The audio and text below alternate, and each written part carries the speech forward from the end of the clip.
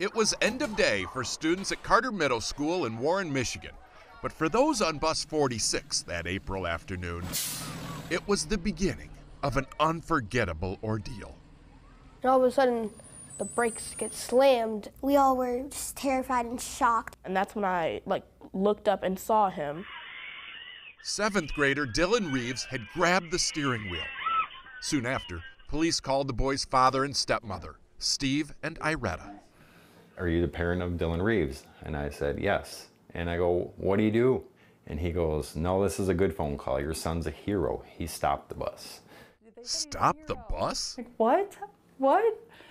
The officer went on to explain, and security footage shows how Dylan noticed the driver was having a medical emergency and immediately sprang from his seat. I just knew what to do in that moment.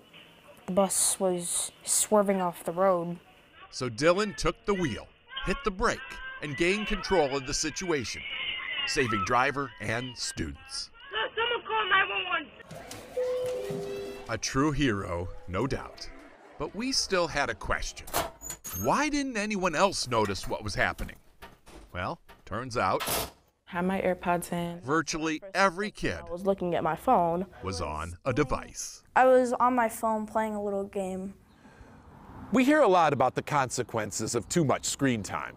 But one thing I never considered until now is the loss of situational awareness. What's happening around them? And yet somehow, at least one kid on that bus instantly recognized what was happening. Any guesses as to why? I know why, because my son does not have a cell phone. And Steve says that's the lesson here. What else are you going to do when you don't have a phone? You're going to look at people, you're going to notice stuff, you're going to look out the window. It's a very powerful lesson. Maybe change the world kind of lesson, I don't know.